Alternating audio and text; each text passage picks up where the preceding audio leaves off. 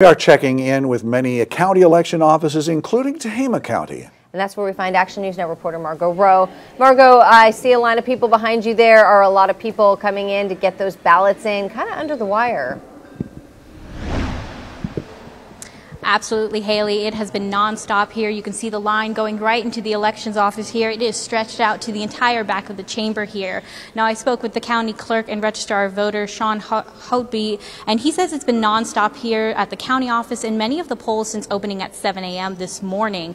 Now, earlier today, there was a power outage in the county, but he says the elections office was able to power through it. So we got some generators out there. All the machines run on battery. So, we used the batteries at first, and then PG&E did get some of the locations back up quickly by about 8 a.m. And then the rest of them that were down longer, we got generators out there and got them going.